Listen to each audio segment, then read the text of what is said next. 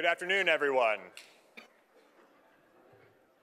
Welcome to the final lecture of the 2019 Harold J. Berman Forum in Law and Religion. For those who may be joining us for the first time today, my name is Silas Allard, and I am the Managing Director of the Center for the Study of Law and Religion. It is my pleasure to welcome you to today's lecture on behalf of the Center.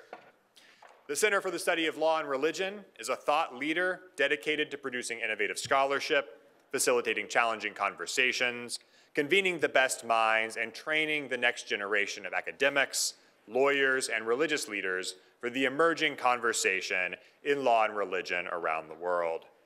We are proud to have led this field of study for over 35 years through path-breaking research projects that have produced over 350 monographs and journal symposia, our 3 book series with leading academic publishers, the preeminent journal in the field, the Journal of Law and Religion, 6 graduate degree programs, and dozens of interdisciplinary courses around the campus, as well as important conversations, such as the lecture we are privileged to host this afternoon. I encourage you to learn more about the Center's work through our website, and you can also follow us on Facebook and Twitter. For the past 3 days, we have probed the possibility of pursuing a common good in the context of human diversity, particularly religious diversity. Our prior 2 lecturers have raised for our consideration real and enduring challenges. Professor Stanley Fish, in his lecture Monday, raised the challenge of the irreconcilable a prioris in liberalism as a political philosophy, and, at a minimum, in strong religious claims, the conflict between a liberal commitment to individual conscience and a strong religious claim to exclusive truth. In yesterday's lecture, Professor Jonathan Walton, drawing on civil rights history, argued that the interconnected development of liberal political thought and American Protestant Christianity has, in some circumstances, given a veto of sorts to individual conscience claims in the public sphere, foreclosing the robust public critique and debate over the justice content of those claims.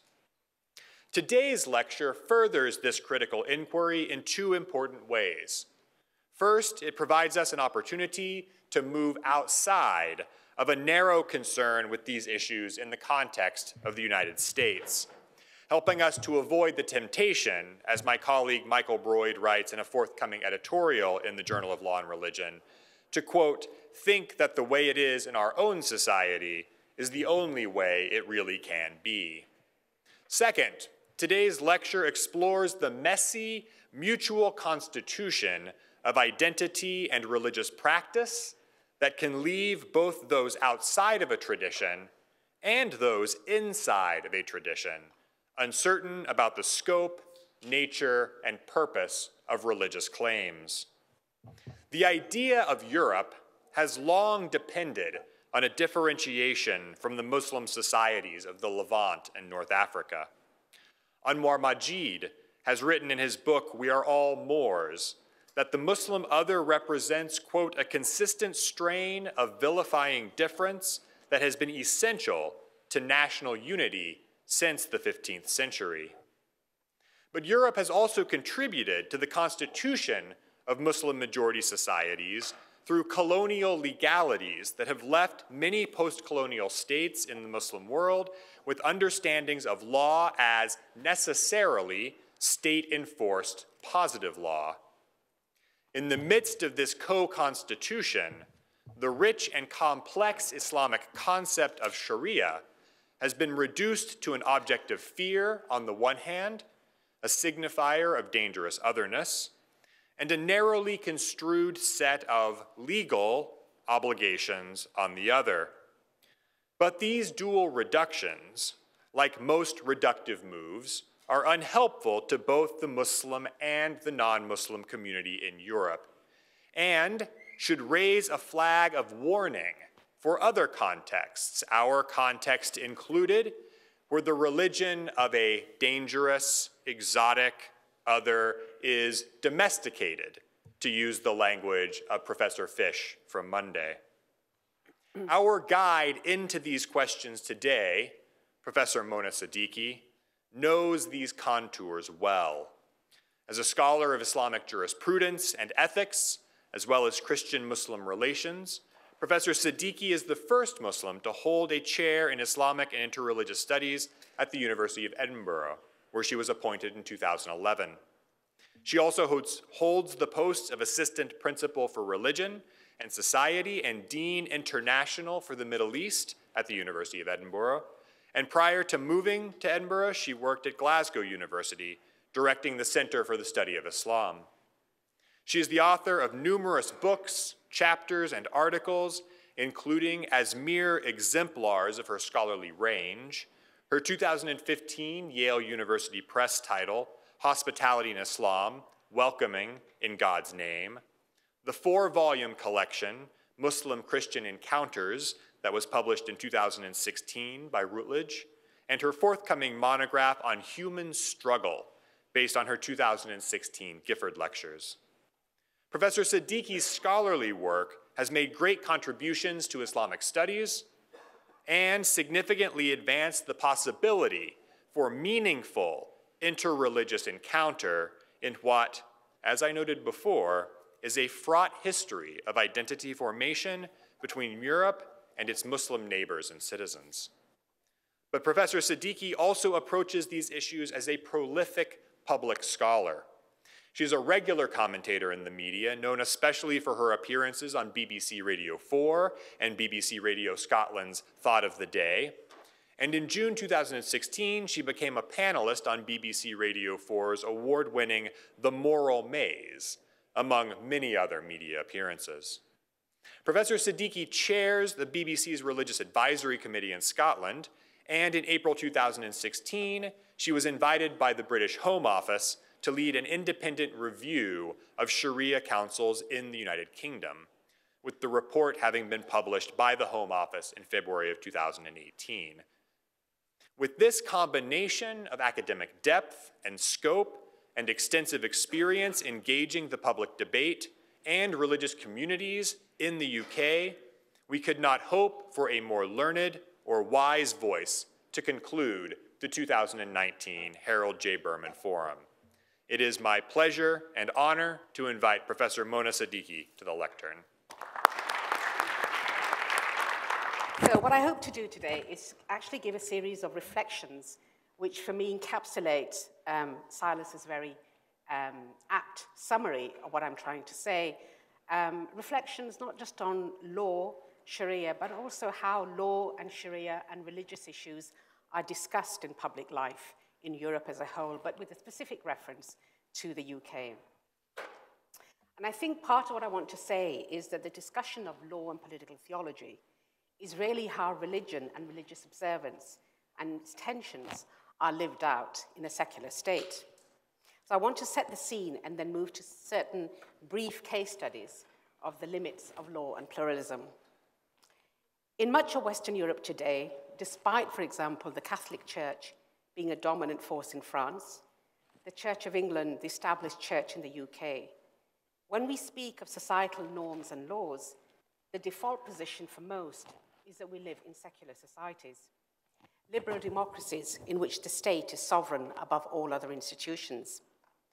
This can mean that despite a person's own faith or practices or values, it is the state which to some extent decides the religious from the non-religious, the public from the private, and the political from the personal.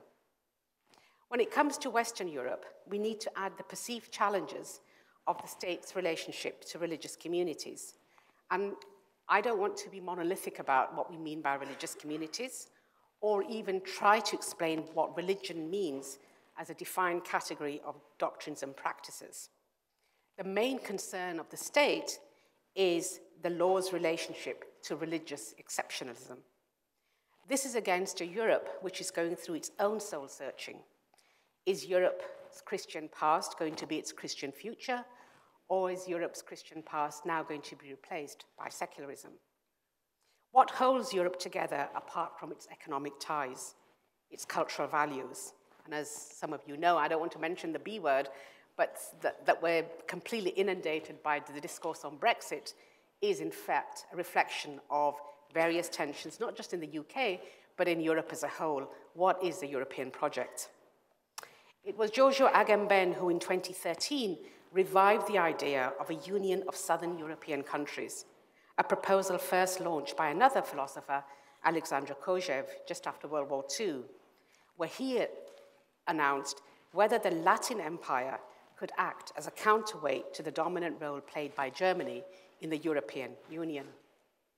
Europe pays homage to the spiritual heritage of religion, and while it mentions the role of churches, like the draft constitution of 2004, the Lisbon Reform Treaty does not specify which spiritual or religious heritage is inspirational. Indeed, Article 22 of the Charter of Fundamental Rights provides that the Union must just simply respect religious diversity. This expresses a neutrality of the Union towards religions and is consistent with the foundational instruments of the community. They expressly recognize the category religious diversity, the need to work with religious pluralism, and the growth of interaction between religions in Europe and beyond. Indeed, non-discrimination is a fundamental principle of the European Union and provides for action to combat discrimination on account of religion and belief, in accordance with Article 13 of the Treaty of Rome. Another reason for this commitment is social cohesion. Non-discrimination on grounds of religion or belief expresses a basic principle of social cohesion and should be incorporated in all levels of the strategic approach to cohesion. But how do we mention and how do we measure a nation's religious identity? Firstly, we tend to measure religious precepts through a very Christian lens. Example, religion is doctrine, practice plus time set aside for religious activities. Example, church attendance. On that point, I think that notwithstanding declining church membership or diminishing worship, the UK is still largely a Christian country, if by that we mean the dominant faith of the land. Yes, institutional religion has declined as a cohesive force, giving meaning and stability to communities, or as Charles Taylor put it, religion has lost its public hold. But our calendar, our formal occasions, our legal system, our social and literary reference points, our cultural memory, all this is still largely rooted in the context of a Christian Europe and a Christian UK. Even the possible split in the Anglican Communion over same-sex marriage still makes top news. These are the factors which keep Christianity alive as a social force, even if its doctrines, rituals, and beliefs are becoming increasingly elusive to society's cultural structures. The larger point that religion, with all its complexities, its blurred boundaries, still continues to be a central feature of human life, giving shape and meaning to our existence, is often lost in the frequent media attention given to contesting whether religion is a force for good or bad in the modern world. So our conversations are not really so much about religion and religion practice, but about the possible reach of religion and how does one protect the perceived public space which is considered to be secular. And here religion is often seen as something which drags us back to an intolerant past, whereas secular societal and political norms ground us in individual freedoms and pull us towards a hopeful future. And in many ways, I can understand why, because secularity as a process has been successful. The rise of democratic rule, the concept of civil society, the consciousness of human rights and individual freedom have all accelerated the growth of secularism. But I think that despite a certain fading of public religiosity, secularism isn't the only challenge. So is Islam. In the face of a growing Islamist threat, the return to familiar historical tropes of pitting Christianity against Islam continues to essentialize Islam as the archaic and often unwelcome other of Christians, Christian and Anglo-Saxon Europe. Its beliefs and practices are too visible and awkward, and it doesn't quite fit in with the demands and attractions of modern Western life. As one student recently said to me, my mum's only Christian when Islam's in the news. And it's not the doctrines that anyone is particularly interested in, it's values. Values, I think, have become the major criterion by which we discuss contemporary ethics in society and politics. In some ways, I would stretch it to say almost as far as that I think values have become the new religious discourse. As Anne Norton has recently written in her book on the Muslim question, that while once there was a Jewish question, today the figure of the Muslim has become the axis where the questions of political philosophy and political theology, politics and ethics meet. Islam is marked as a preeminent danger to politics. It's a preeminent danger to Christians, Jews, and secular humanists, to women, sex and sexuality, to the values and institutions of the Enlightenment. And conversely, for many Christians who hope for a return of Christendom, only a Christian Europe can accommodate and welcome Islam. Some of you may have read John Milbank's tweet last year. I don't know if you know of John Milbank, but I'm assuming some of you do. A retired professor of Christian theology at the University of Nottingham. Radical orthodoxy was John Milbank's project. And last year, when he tweeted about the singer Sinead O'Connor's conversion to Islam, whatever you think of either John Milbank or Sinead O'Connor, he writes that Michel Houellebecq has it right. Liberals will embrace an authoritarianism to escape their own contradictions if it's respectably other and non-Western. Sinead O'Connor is a civilizational traitress. She has no taste. The modern West is defended by many as the legacy of Christianity. Western cultural norms are homogenized in the desire to see them as a product of Christian values. So the liberties we all enjoy, such as the rule of law, social pluralism, and religious freedom, are seen as what the Christian West stands for. This may be contested, but it's a popular perspective. And it's one which is often hijacked by politicians whose defense of British Christianity is often seen as self-serving, creating division rather than uniting communities. The differing civilizational tendencies which John Milbank and the philosopher Roger Scruton and some others insist upon. So I think that we have to be careful how we speak. We make civilizational choices when we do political theology. In the UK, there seem to be two distinct arguments which converge, especially around issues of free speech. The first is that multiculturalism has allowed for the legal protection of minority faiths such as Islam, Hinduism, Sikhism, and Judaism at the expense of Christianity, so that it's only the Christian faith which has no protection from ridicule or derision in the arts, media, and general public discourse. The second, rather simplistically, brings religious voices together as a collective of conscience against the state's deliberations and subsequent laws on a wide range of issues such as marriage or the rights of sexual minorities. The legal cases which reflect the tension between public morality and seemingly religious exceptionalism show that in the case of the UK, a nation's moral consciousness is far less grounded in religion and authority than it was only a generation ago. Theologians like David Ferguson, who is my colleague at the University of Edinburgh, have argued that if the established church is no longer recognized by the state in any meaningful way, if the established church no longer speaks for society, then Christianity does not need to be the moral voice. Rather, along with others, it should provide an authentic moral voice in a world too often compromised and confused. And many Christian theologians call for Christians to have a distinct voice in the public sphere, which tells a different story from that of the state. And we heard some of that yesterday in Jonathan Walton's paper.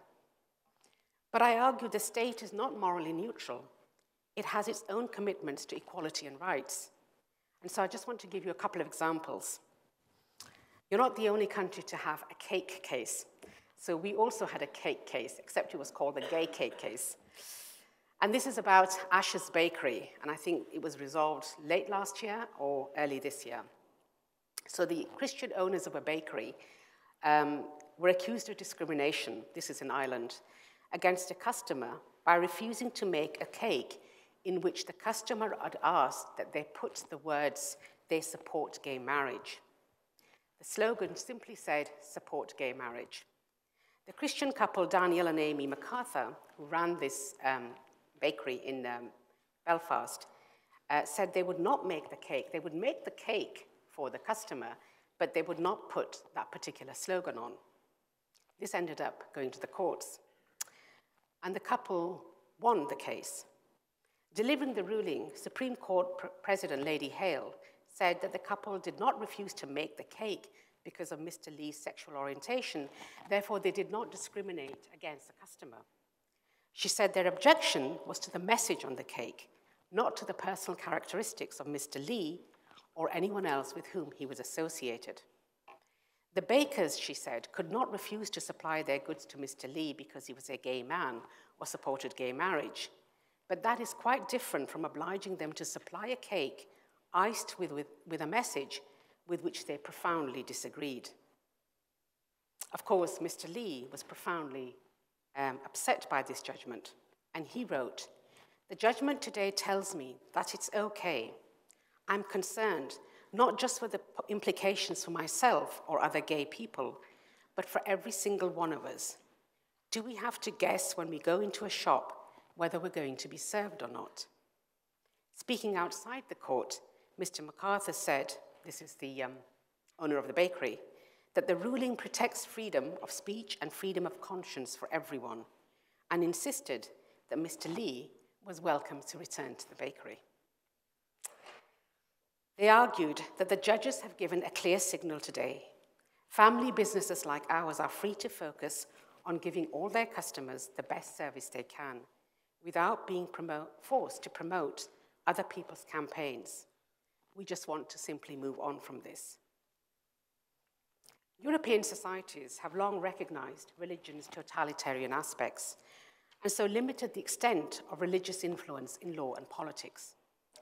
The emergence of a common civil space where the religious voice is not silenced, but simply one voice amongst others, forms a social fabric of most Western European societies. And I want to give an example of the French example of laïcité. The French method is to raise a sword when the display of a particular religion enters into conflict with the population, and with that which serves as its identity, that is, a republican ideology, which is a strong unified society without religion. It's a method that is clearly assumed, which could appear particularly repulsive to the outside. But the challenge of the French method is for the Muslims of France to become French Muslims. Therefore, in discussing the problems that the Muslims pose and resolving them one by one, the idea is to resolve them within the sense of a republican ideology. This is the opposite of the English method. And I just want to give an example of one particular, I'm going to take this off because I think it's going upwards and backwards. One example of the Guérin report in 2010. The Guérin report was about clothing. What is acceptable clothing in Western terms? And it was claimed that the French ban on the full face veil did not go against the freedom of dress because Western civilization had no such things as clothes for the face. The Guérin report emphasized the French Republican values of liberty, equality, and fraternity, and had as one of its central arguments that the face veil eliminates the possibility for individual expression, thus disabling its wearer from being an equal in society. On this point, the members of this particular commission were clear, and I quote, "The face veil denies all individuality and thus all dignity to the one who wears it, whether she does so voluntarily or not. But the equal dignity of all human beings is a philosophical, even anthropological foundation of the principle of equality in the Republic." The discussions on veiling in Europe are now immersed in complex ideals of freedom, femininity, and faith. But they are also conversations about what we mean by the public space and what kind of social contract we enter when we enter the public space. The political philosopher Blondine Kriegel, who worked for President Chirac, said, "We believe in laïcité because we have to place ourselves in the public space. By taking away from ourselves our individual characteristics from where we came, our roots, This is the idea of the social contract. So what she's arguing is that citizens should be presumed to agree to abide by general principles. So you can come with your different traditions, you can come with your different clothings and histories, but the movement is that once you enter French public space, it is pluralism by consent through unity. The public space should be neutral with respect to religion. And more recently, we've heard that the Flanders region of Belgium is planning a ban on halal and kosher slaughter because of animal rights campaigns. And some have claimed that the ban amounts to nothing more than anti-Semitism and Islamophobia. But animal rights campaigners have long asserted that the Jewish kosher and Muslim halal rituals are inhumane. So, of course, the problem here is then whose minority rights win over when you have established communities in a particular part now being forced to rethink, I'm a citizen, I contribute, I've done everything, but now something that is so essential to the way I live, now that's being taken away because of another campaign. For most Europeans, the most problematic word around this whole debate is Sharia. The problem with starting any conversation on Sharia is exactly where do you start? Misleadingly but commonly translated as Islamic law, the term has become synonymous with penal law, stripped of its broader ethical dimensions and the fluidity of juristic reasoning. As Western Muslims have to think of Sharia today not only as a historical intellectual enterprise of the Muslim world, but also against a culturally Christian Europe. In public, but also Western scholarly debates, Sharia tends to be locked into important, but often poorly thought, if not downright contemptuous discussions on criminal law and women's agency. It goes down the positive law route, codified and defined as the West understands law. But the reality is that a word which for centuries belonged to the colonial other, considered low, even dead tradition, is now an observed reality in Europe. And for many Europeans, it represents an audacity, a hostility, an apathy to everything that the Enlightenment project has struggled against. And envied by some, despised by others, it represents a faith without boundaries. In popular discourse, Sharia is an all-encompassing term which is more akin to worship and custom than law, and thus more susceptible to a variety of practices. The non-Muslim needs to be told that fasting and prayer, ritual practices such as halal slaughter, but also observance of aspects of personal law, that is marriage and divorce, are all Sharia. When a Muslim prays, that is Sharia. Eating halal or permissible is Sharia. Prohibition on illicit sexual relations is Sharia. For me, this is ethics and religious observance, not a parallel legal system.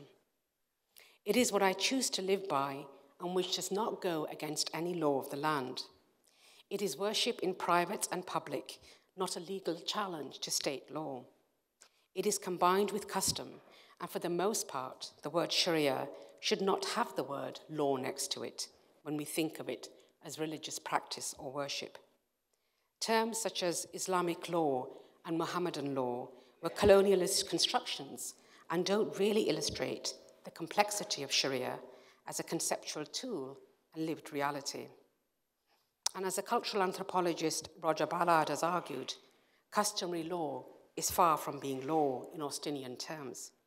It is not grounded, nor is it enforced by the state, and it rarely exists in written form, if only because it is being reinterpreted all the time. Rather, it reflects the current normative consensus of the elders of the community. Nor is this kind of law particularly concerned about making explicit judgments, distinguishing guilt from innocence, let alone imposing sentences of incarceration.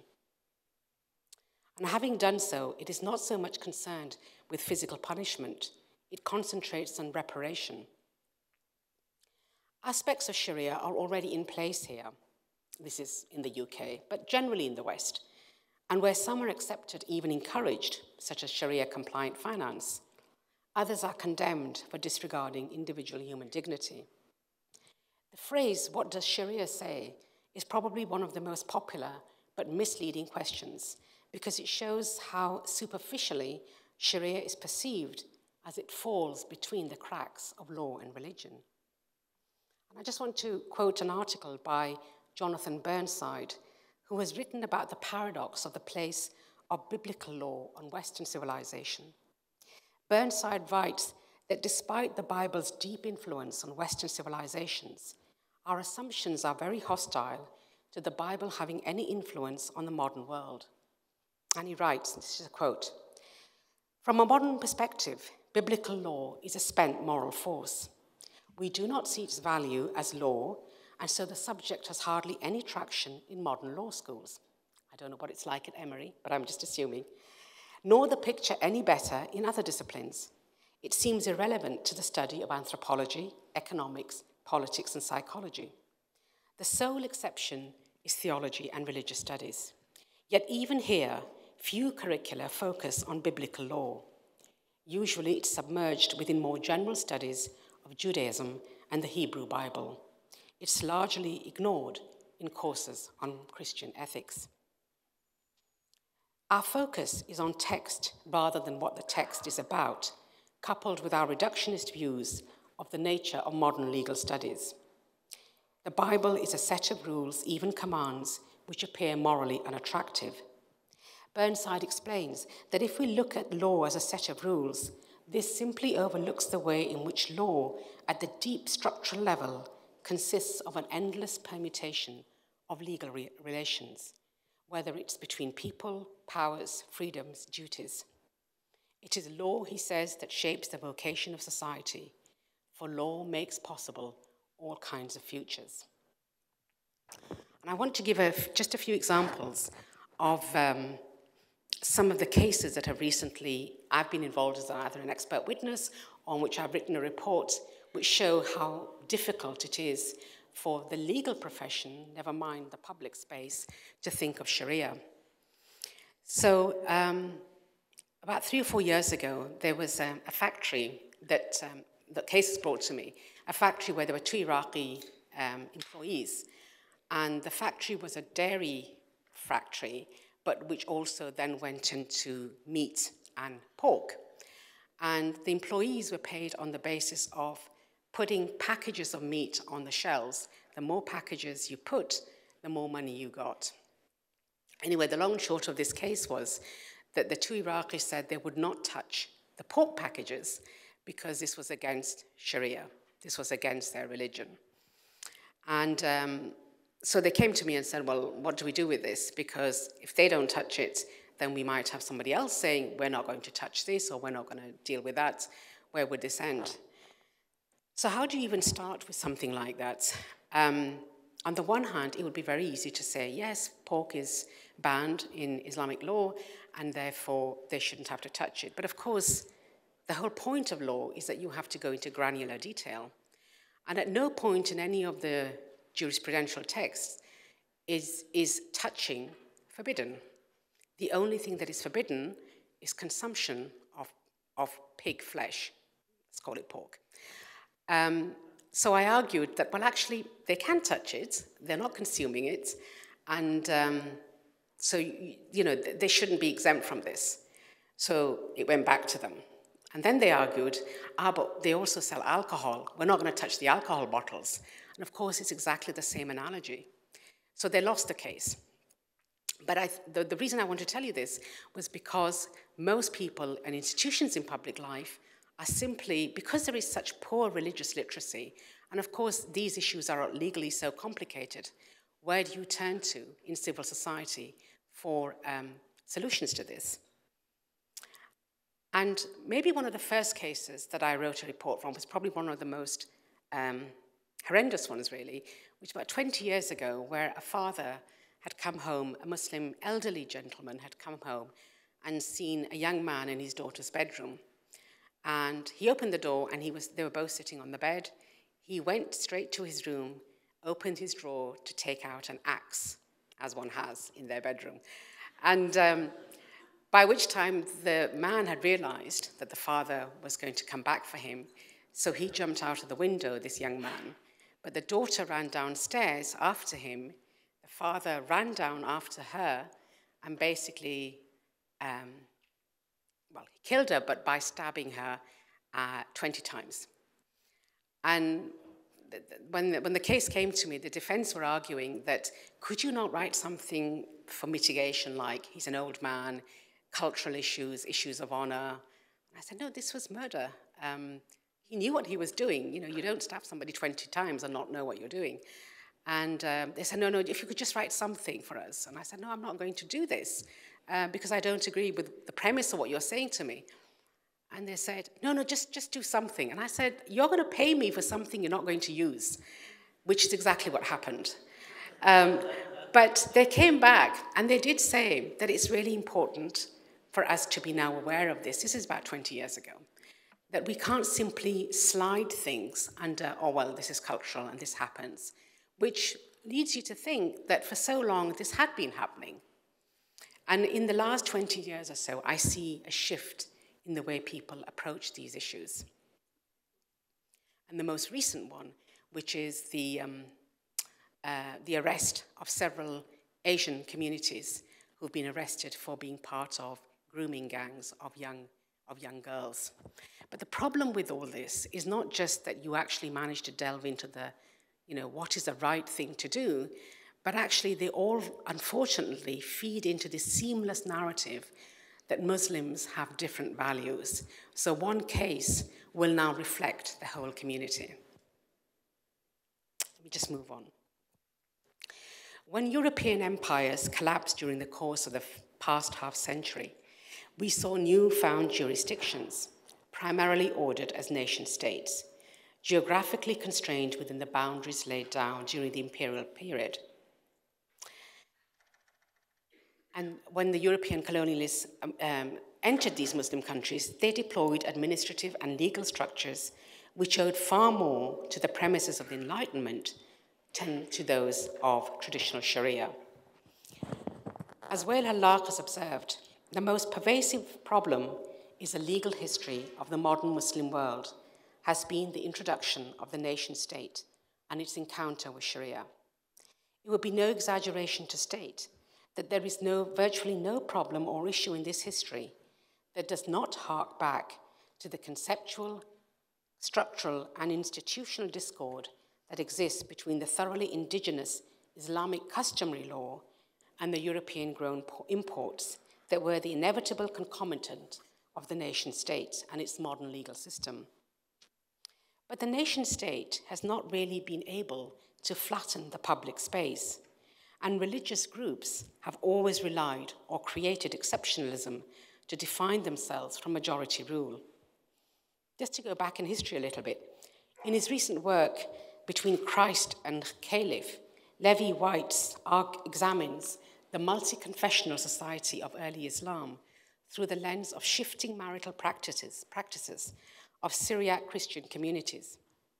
He argues that despite the growth of Islamic law and governance in these Arab lands, which were dominated obviously by Christian communities from the 7th century onwards, Syriac Christian bishops created new laws to regulate marriage, inheritance, and family life.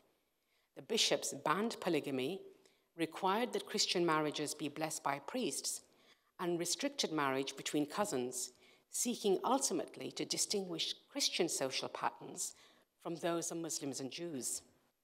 Their desire was to be a community apart, while still maintaining a place in the Islamic social order. Household life was tied to religious, and this interreligiosity lay at the heart of the medieval Islamic empire. And I think to some extent not much has changed, that we use this loose definition of law in the Islamic world to set apart. But it's become more contentious now because of the nation state and because of the legacy of colonialism on Islamic law. Today, the modern nation state has a power to penetrate all layers of society in a way that was simply incomparable with anything in the pre-modern period. In any other field of Islamic jurisprudence, if this much change had been witnessed, the scholar would have taken great care before simply transferring rules across centuries. We tend to project the vertical relationship between the modern state and citizens back into the past, But it's been well argued in a current reflection by Walaa Wisse and Thomas Parker. Societies were in fact much stronger than they are now, with Muslims often having multiple relations, whether that was to the Sufi society, extended family, or others. As such, power was far more horizontal than it is now, and much of what we now consider political world in the pre-modern era was actually located in the social. This can be seen in how the Arabic word siyasa, which originally meant something closer to statecraft, that is limited to the executive, now just means politics or political. Today, the ulama are either despised, that is, the religious scholars, for keeping a tight grip over the traditional religious norms and practices, having lost institutional independence, or they are subject to the whims and nostalgia of certain Muslim communities having unrealistic expectations of them. I say unrealistic because we are in a world in which knowledge is ever expanding and disciplines further branch into subdisciplines. Studying religious sciences alone does not equip you for the moral and ethical challenges of contemporary life. For many, religious faith holds a deep anxiety towards modernity, but all of us are shoulder deep in modernity, and for the most part have embraced it, even welcomed it. In terms of Sharia, what was once seen as intellectual strength of a discipline could now be perceived as its very weakness. The lived realities of most Muslim societies has multiple layers of observance and practice. But today, who does have the authority to speak, educate, and direct? This is subject to malevolent views and voices. Scholars have explored this dilemma in various ways, and in his book, again, Wael Halak writes, The Impossible State, that with the onset of modernity and colonialism, he argues Sharia is institutionally defunct.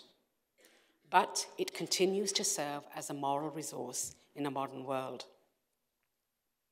An increasingly secular public space in the West, and also in the Islamic world, which also is very secular for the most part, has made public displays of subjective notions of piety at the very least awkward, and for some, challenging the very values of the West. So we have an increasing number of writers now saying that although Islamic law was the queen of sciences in Muslim traditional societies, what we have now lost is that law should always have been tied to ethics. What is the ultimate aim of law? What is the ultimate aim of saying you should pray or you should fast or you should marry in this way? And many of the Muslim thinkers of the pre-modern period said that law has always got to be relational, just like ethics. And what we're finding today is that law and ethics might actually be different, distinct disciplines. Islamic history has been the history of conquest and empires, glittering civilizations, and rich legacy of science, art, and literature. But I think that Islam in the West has now been gradually reduced. It is Islam of headscarves and terrorism, arranged marriages and honor crimes, a constant battle between halal and haram. And it was against this background that I accepted the challenge, what Silas had referred to, of chairing the Sharia Review in 2016, knowing that nothing alarms people as much as the word Sharia. So I'm just going to paraphrase, I'll summarize the review, and I think for those of you coming this evening, we can talk about it in more detail. But the review was really part of the Home Office's counter-terrorism strategy, although they didn't call it that. But it was to see whether Sharia councils, which are sometimes called Sharia courts misleadingly, what actually happens in these councils. Because for decades now, there's been criticism that what happens in these councils is a parallel legal system, that there's only one rule of law, and that Muslims are, through these councils, have instigated or created another parallel legal system. There are no Sharia councils in Scotland, so the review looked largely at, and we couldn't find any in Wales either, so they're predominant in England. Very little, I mean, there is some research on these councils, but very little empirical research as to what actually happens. So there were 6 of us. I chaired the panel. There were 2 barristers, 1 retired family court judge, and 2 imams, 1 Shia, 1 Sunni, who acted as advisors to the panel. And they were advisors because they had links with the community. And what we found was there was a call for evidence.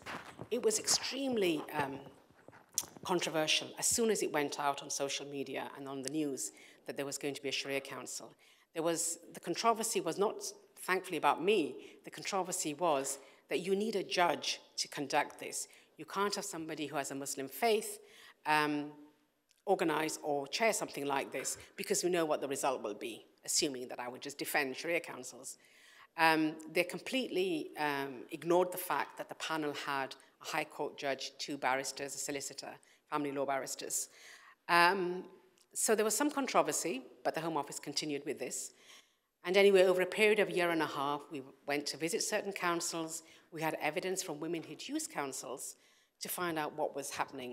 And we found that 90% of the work was, I think you can imagine, was granting divorces to Muslim women who had married according to Islamic law, but not registered their marriage as part of a civil registration. And the problem with that is that they are only married under a religious system, but they're not married under the civil law. So when they want to divorce and their husbands don't wish to divorce them, where do they go to get their divorce? And the parallel there with Jewish Beth Din courts was that Jewish women also face these limp marriages, they're called, where their husband might not wish to divorce them. Where do they go? Except the Jewish Beth Din courts are further advanced in the sense that they demand that where there is a Jewish marriage, there is at the same time, if not before, a civil registration as well. So the woman is protected. But the parallels were there. Our first job really was to dismiss the myth that these were courts. They're not courts. The people adjudicating are not judges. They are simply a voluntary association of people who are respected by their communities to act on their behalf. The most surprising thing for me was the number of young women who had simply chosen not to register their marriage because they didn't see it as necessary. For them, the religious marriage was the marriage, that the civil registration was only an add-on. This review came on the back of years of women's organizations already campaigning for Muslim women to register their marriage. But the review had kind of shone light on this particular issue, which had been the goal of many smaller organizations.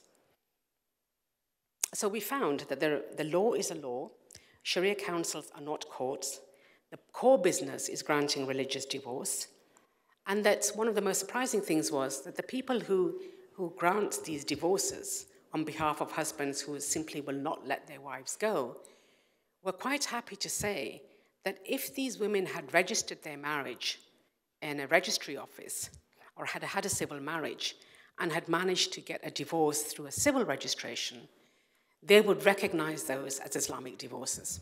The woman would not need to persuade, or the man would not need to be persuaded to grant an Islamic divorce. The civil divorce would be tantamount to the Islamic divorce. The problem was that so many women were simply not registering their marriage. I've now recently found out that the European Council has actually confirmed the recommendations that we put forward. We put forward 3 recommendations. First recommendation was that Sharia councils, that there should be a cultural awareness training, that Muslim women and men needed to be aware of the consequences of not registering a marriage. The second recommendation was that Sharia councils are not courts, they're not a parallel legal system, and that they should be transparent. Should the state be interested? You see, the problem for us was you can't ban something that is a voluntary association. So there was a call from some right-wing commentators and tabloid newspapers, just ban these courts. How do you ban something that can take place in your living room? It is just a voluntary association of people. If you start saying that I'm going to ban something, first of all, you can't ban it. But secondly, what do you do then with men and women who are trapped in these limp marriages, especially women? So the recommendation, which was the most contentious, and which the Home Office said they wouldn't abide by, was that the government should have some kind of monitoring system for a while. We weren't comfortable with that, but it was the closest that we could come to kind of solution. And if that monitoring system went alongside a campaign to alert Muslim women to to register their marriage, then we would come to a point, ultimately, at which Sharia councils would no longer be necessary. They would just simply die out because there was no demand for them. But the government said, we will not endorse this recommendation because of freedom of religion, because we do not wish to interfere in the practices of a religious community, which begs the question, why did they want the review in the first place if it wasn't to interfere? But anyway, so they are going to take on one of the recommendations, which is a whole campaign which has started about minority groups registering their marriage in order to protect themselves.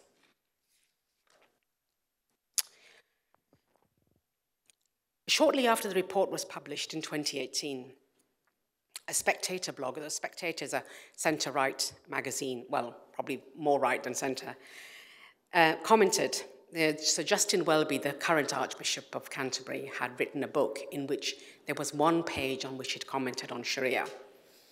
And basically he was arguing that Britain is a Christian country and that the values of Sharia and UK values are not compatible. I'm just paraphrasing. Shortly after the report was published, a Spectator blog commented that Justin Welby, the current Archbishop, is right to take a stand against his predecessor, Rowan Williams' most controversial announcement that Britain should introduce Sharia law. 10 years ago, so basically when I came here, Rowan Williams had suggested that parts of Islamic Sharia could be incorporated into UK law. His argument, which went completely over the heads of most tabloids, was that some kind of constructive accommodation was not only possible, but desirable to better integrate British Muslims. The idea provoked almost universal condemnation, and the Spectator blog said, and now, thankfully, William's successor has knocked down William's poorly thought through stance. I personally agree that reconciling any two legal frameworks within a single jurisdiction is problematic, not because Sharia remains perfectly incompatible with what is called Judeo-Christian tradition, but for other reasons. After all, the Jewish Beth Din is part of Jewish, not Judeo-Christian tradition. Plus, we have Catholic tribunals to carry out annulments as divorce is not recognized under canon law. An annulment is not a Catholic divorce, but rather says that the marriage never met the conditions to be considered sacramental.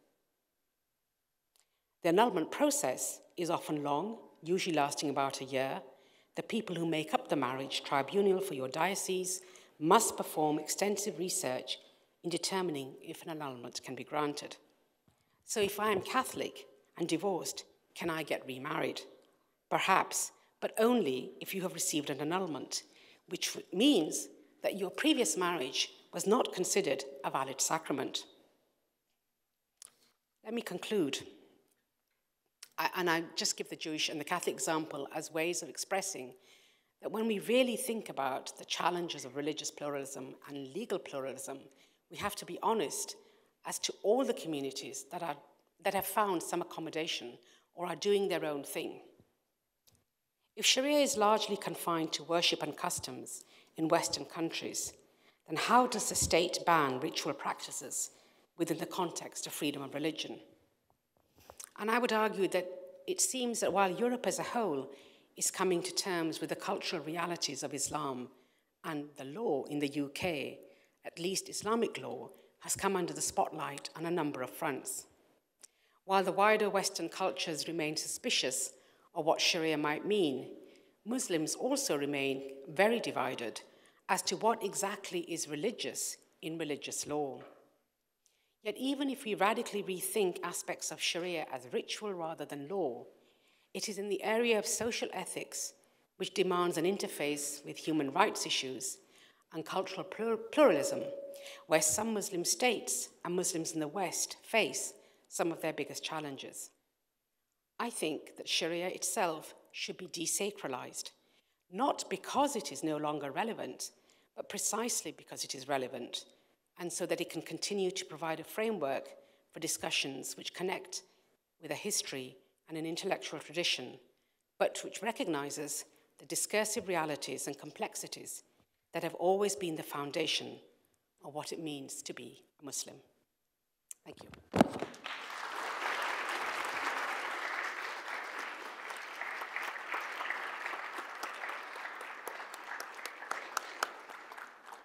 Thank you very much, Professor Siddiqui.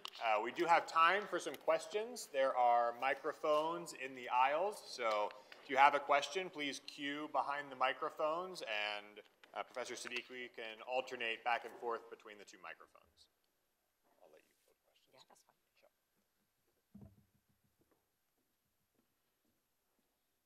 Yeah, that's fine. Yeah, so I wanted to ask about racial grammar.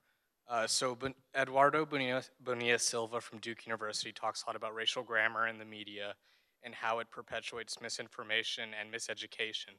And I think that's particularly salient when we're talking about Sharia and jihad to a lesser extent, both here in the US and in the UK, particularly tabloids like the Daily Mail.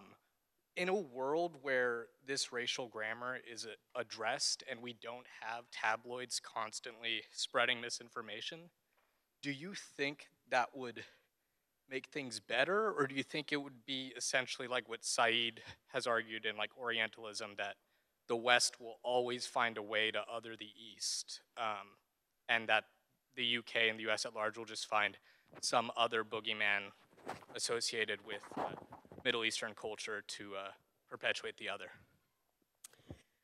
So I have a slight problem with the word "the other," because I think in some ways we're all the other to someone. And I take on board what you're saying about Said's work. The challenge for me, and I think sometimes you can't separate your personal story with the way you think, even as a scholar, is that the polarity between Islam and the West is a false distinction. And it's perpetuated, not just by tabloids, but it's perpetuated by not always fear, but simply indifference to whether we can even rethink a different paradigm. I don't think that everyone who perpetuates this is doing it out of fear or contempt or derision. I think most people don't really care, to be honest. But I do think that the challenge is, if Muslims societies that are completely diverse, we talk about community as if it's monolith, completely diverse, some are not interested in this debate at all. Whatever their attitude is, they are part of the West. And the West is part of the Islamic world in every way, right from the top to the bottom. So as academics and scholars, I think it's imperative on us to constantly challenge, not necessarily in a defiant way, because I don't think you can change everything through defiance. You can change things through constantly talking about them. Sometimes defiance has the opposite consequence. People become even more entrenched. But the values of, let's say, liberalism, the values of personal freedom, the values of simply having the freedom to choose your life are really seductive. And I think that if you put aside the academic grammar of this, how do we talk about this? What is the lens? It's true, the lens is largely Western, and it's largely theologically, it's very Christian-centric. But that's fine, that's a reality. How do we then as scholars take on that reality, but actually then say, but there are other ways of thinking about this? And one of the reasons I went into this whole discipline of Christian Muslim was I realized that a lot of people think that what's important in one religion has to have the same relevance in another. So I would always get Christian theologians asking me, well, what is salvation? And we don't really think of salvation that much in that sense. But I realized the reason why they were asking was because salvation is key to Christian theology, what the different contours of salvation. And then gradually it occurred to me that so much of our language, as you were arguing, is not necessarily maliciously, it's just the reality. And so for me, it became, dare I use the word, a personal jihad, to say, actually, we do need to constantly have these conversations to just mutual education. It's not about saying necessarily, I agree with some of the points that Said makes, but I think what it doesn't address is that Muslims are part of the West. So on a very high-level academic discourse, you can have these abstract, but how do you deal with the lived realities of people who may say, I am this faith, but also want to enjoy all the freedoms of the West, but also want to decry the West, it becomes really tortuous. Thank you. So thank you for your talk. I was struck by the example you gave of Muslim women who don't, Muslim couples, I guess, who don't take the extra step of registering their marriages in the civil registry. And I was just curious about, sort of the divorces that are handled through the Sharia tribunals, these informal tribunals. How successful are they, and are there sort of general principles that are emerging that Muslim women that want divorces can start to rely on now, or is it really imperative that they should really make sure they register, they have the civil registration as well, and that will resolve their issues if they need a divorce? Thank you. So I think what we observed was that one of the problems in personal law is that it's still stuck in a very traditional framework. So whereas other areas of the law have moved on, largely through colonialism, personal law, laws of marriage and divorce are still very conservative in many ways. So you're coming from traditions where things weren't really written down. Most people don't cling on to their marriage certificates. They do now, but for centuries they didn't. So one of the ways it's changing is that there's paperwork now, which sounds really basic, but paperwork for marriages, paperwork for divorces. So the way these council, the people managing the council, will put gentle pressure on the husband, whatever that means, to, why aren't you? They'll call them in. The standard practices that we see now in every one of these councils, they say, we wouldn't exist. We're only here because there's a demand. If they registered their marriages, we wouldn't exist. They see themselves as charities, so they claim a tiny bit of money to do the administrative work. But they argue that they will call both husband and wife in, try what they shouldn't be doing, though this is the problem, it's really grey. They shouldn't be arbitrating, they shouldn't be trying to reconcile this couple, but they do all that because it's so hard to separate what their cultural norms are from what the law is. That's a problem. But what some of them said that they do now, and these are becoming standard practices, which is petitioning, I'm using that word very loosely, for a divorce, and then having a divorce template, which once the husband has agreed, then the woman has.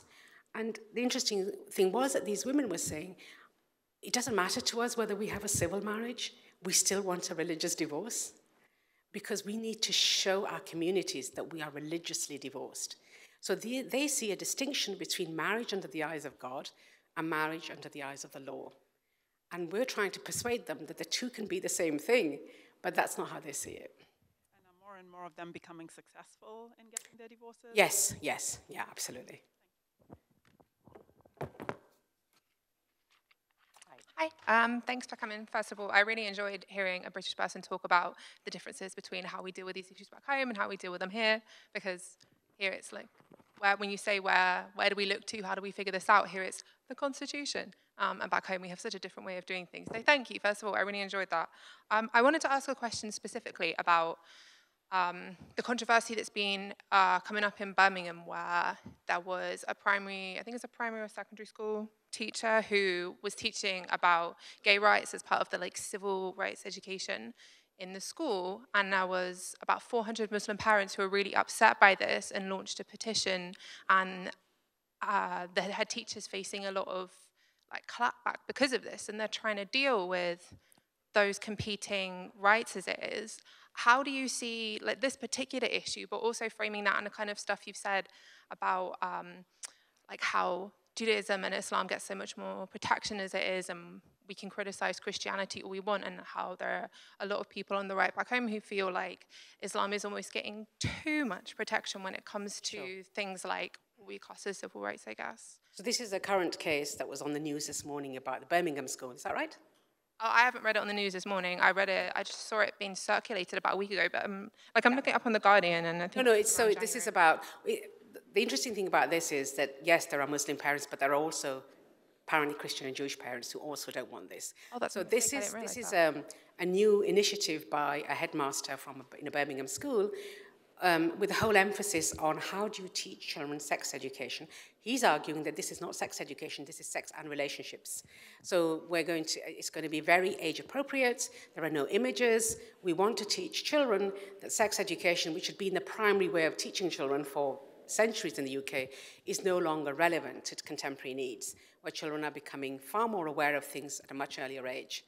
And the poor guy, with all his good intentions, has been sidelined by a lot of parents, many of them who are Muslims, who are saying, no, this should be the parents' right to decide when we teach children about sex and relationships.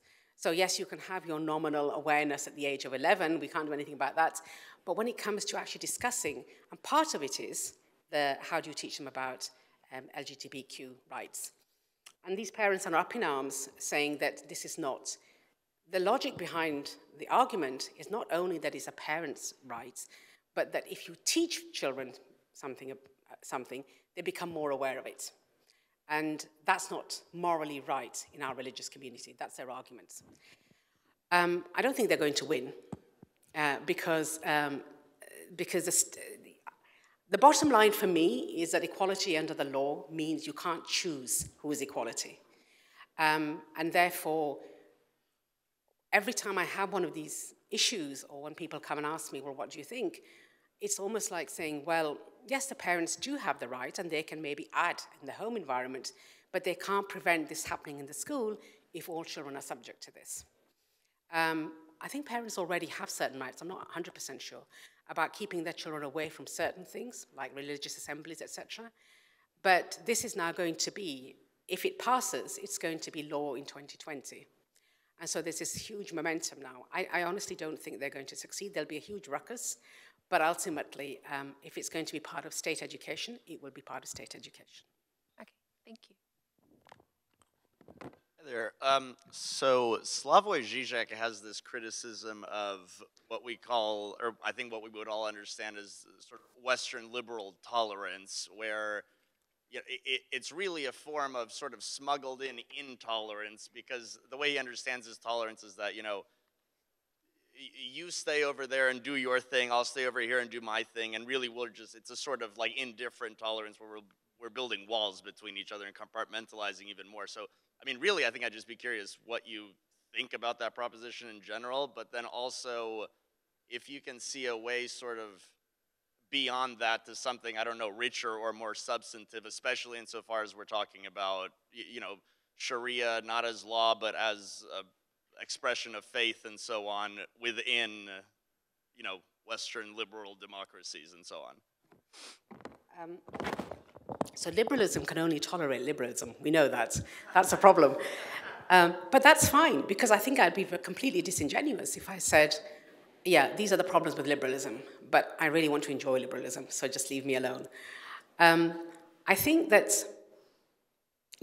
this is why I go back to values, because I really do think that the way religion is talked about in public debates is largely through legal cases that come to light.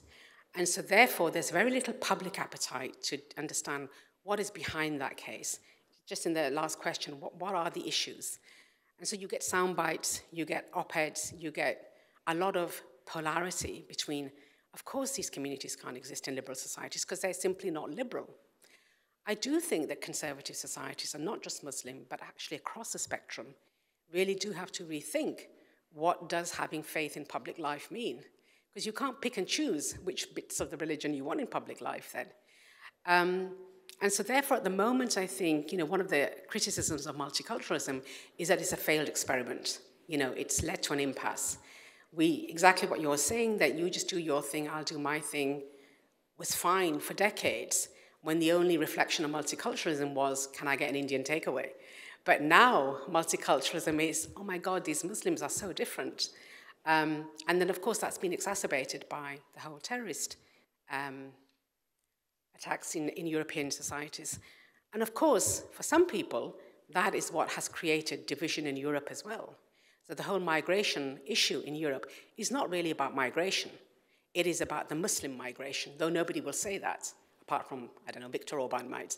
But most people don't say it. And I think that's why, for me, it really is important that that people care. You don't have to, people often say to me, well, how do I make Muslim friends, as if I can give them a solution to that. And I say, it's not about making friends, it's just being open to everything has a deeper debate behind it, rather than reacting to things, just simply being aware that in some ways, Europe, despite what we're hearing about the current political issues, Europe in the last 30, 40 years has not had any struggle. And the contemporary political struggle or social cohesion struggle that itself is not that big. It's been exacerbated by economic polarities, different directions of the European Union. But underneath it all, the social fabric is always about, the social question is always about, can people with very different values live meaningfully together? And I'm not sure that they can. I think they can live together, but if meaningfully means what you're saying, a richer, I think some will say, well, that's what we're doing anyway. European societies are rich now. But many would argue, no, you're just indifferent to the others. You're just living. But then you argue, you'd think, well, why should I care? Why should I be thinking that diversity is a good thing? Because we get told that all the time, but nobody tells us why diversity is a good thing. In the sense, now, of course, I do believe diversity is a good thing, but I think that whether it's in institutions, whether it's in politics, there's simply a statement that, to be fair, has also come out of the liberal agenda, that you need to have diversity in every institution. So I can't criticize that, but what does that mean in really challenge? Pluralism is very fragile, and it's extremely challenging, and it only takes one incident for people to think, you see, I told you there's no way we could live together. And then we move on, and we continue to live together.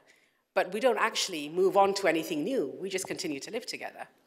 I do think, though, in the last 5 to 10 years, things have shifted a bit, precisely because people are aware that if all communities don't come together in some way, even though that sounds a little bit cheesy, if they don't come together in different ways, then the rhetoric of right-wing extremism will be just as powerful as the rhetoric of Islamist extremism.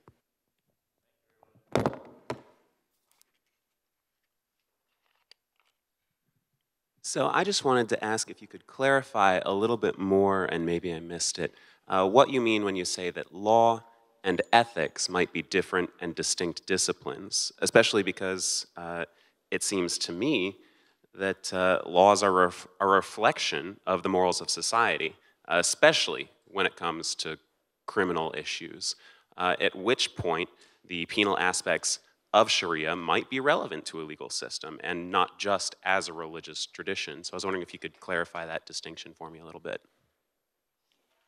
I think the argument by some contemporary scholars is that Islamic law has been reduced to do's and don'ts. You should do this, you must do this is what you don't do, as opposed to what is the maqasid, let's call it, what is the ultimate purpose of this ruling. Now, you could argue when it comes to worship and piety, maybe there is no ultimate purpose beyond worship and piety or closeness to God. But when it comes to issues around criminal law or marital law or divorce, so people have argued, a few years ago I gave a lecture in which, is it okay to text a divorce? Because this was happening in certain Middle Eastern countries, on the basis that unilateral divorce is valid under classical Sharia or jurisprudence. And I haven't even gone into the distinction between the two, between Sharia and jurisprudence, but let's just say that so unilateral divorce from the man is valid. If unilateral divorce is valid, then surely it doesn't matter if I just text a divorce. She doesn't even have to be in the same room as me. I can just say, I divorce you. So this was considered to be valid in a couple of Muslim countries amidst a lot of uproar. The ethical dimension or reaction or defiance of this was that, no, the whole point is that you have to treat, why am I not seeing this? You have to treat your wife with respect. She has to know. She has to have advance warning. She has to be given time over 3 months. There has to be a reconciling process. All kinds of different arguments, alongside the more human rights arguments, which is women arguing that we've made so many strides in the last few decades, and is this all it takes to take us back to square one? So for me, that is that ethical dimension then. You could be right in saying, well, actually, unilateral divorce, I divorce you in a single setting, which is considered wrong, but is widely practiced, could be seen loosely as part of Sharia. But is that ethical? Is that the right thing to do? Is that what the whole debate on marriage and divorce, whether it's in early Islam or later Islam, is? And we can't get away from the fact that people want to be treated with respect. People who say that you can just do this because technically and legally you're okay to do this, where does that leave the wider framework of the society in which we live? And so there are scholars who've argued that the ethical dimension, which is always relational, what is your relationship to the other and to society, is now being reduced in Islamic law, where people can now get away with just saying, I'm just in the lines, in the confines. An example of this is, I don't know whether anyone knows this here, but there's a classical tradition that one of the biggest representatives or scholars of Hanafi law, Abu Yusuf, so there's a whole zakat thing, giving away a percentage of your remaining wealth at the end of the year. So not wealth that you need, such as a mortgage or debts, but your remaining, anything left over. And there's a tradition that Abu Yusuf used to transfer his remaining wealth to his wife at the end of the year so that he wouldn't have to pay zakat on it. And he was criticized by his colleagues who said, this is so unethical. He said, yes, but it's legal.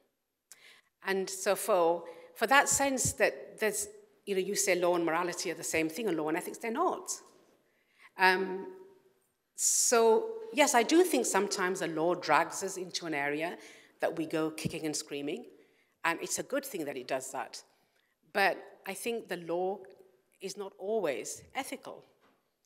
I once did a little experiment with my undergraduate students. It was about criminal law, and I said, they looked at me in shock, actually. I said, if you committed something and you had a really bad crime, and you had the choice of having a finger chopped off or 30 years in imprisonment, what would you choose? And 25 out of the, I think it was about 28, 29, said they would rather lose a finger. And then I reassured them that we weren't role-playing. And then I said, the reason I'm asking is because our concepts of what is justice are different in different, not societies or religions, but across time. So when the British went to India, one of the first things they did was try to rule out all forms of physical mutilation. So you could end up in prison for decades, but they wouldn't let you physically carry out any of the kind of punishments that were rarely carried out anyway, but there was always a threat. And for them, their argument was that human moral progress means you shouldn't physically mutilate for punishment. When I asked these students why they would rather lose a finger, they just said, well, because it's short, sharp, and we still have our freedom. And when you think about some of the debates around the death penalty here, how do you align that with so many other notions of individual freedom and liberty and right to life? It's not about saying one is right or wrong. It's really about saying there are different ways of conceiving things. And we need to be aware that people make judgments for a variety of reasons, irrespective of whether they're Muslim, non-Muslim, or whatever.